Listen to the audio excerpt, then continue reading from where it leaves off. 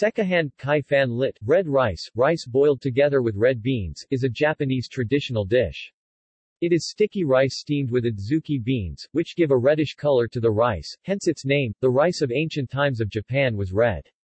Therefore, red rice was used in the ancient divine work. Red rice has a strong taste of tannin, and its cultivation has been almost completely abandoned.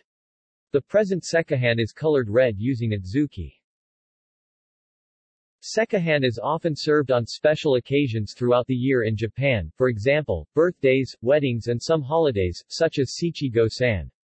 In some places it is customarily made when a young woman reaches menarche, although this is less common now than it was in the past. Sekihan is so strongly connected with celebrations that the phrase, "Let's have sekihan," has acquired the meaning, "Let's celebrate." It is believed that sekihan is used for celebrations because of its red color, symbolic of happiness in Japan. It is usually eaten immediately after cooking, but it may also be eaten at room temperature, as in a celebratory bento, boxed lunch. Sekihan is traditionally eaten with gomashio, a mixture of lightly toasted sesame and salt. There are also regional varieties of sekihan. Some versions call for sugar instead of salt to give a sweet flavor.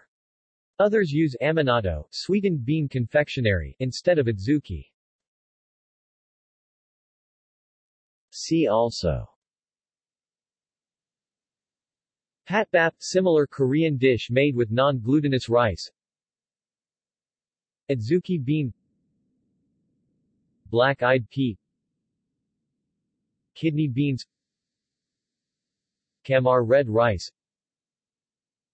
Japanese rice. References. External links. Sekihan, Japan's festive red rice.